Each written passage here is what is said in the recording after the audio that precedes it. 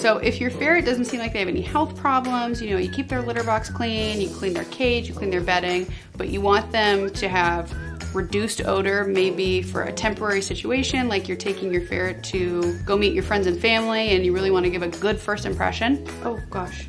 If you want to naturally deodorize your ferret, what we actually do is we let our ferrets play in the backyard in the grass and dig around in the dirt. For some reason, the dirt seems to temporarily neutralize our ferret's odor. Other people similarly recommend letting their ferrets play in a dig box where they usually have like rice or dried beans.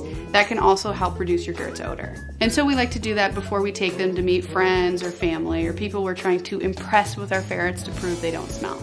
We don't recommend spraying your ferret with any kind of deodorant or perfume or essential oil.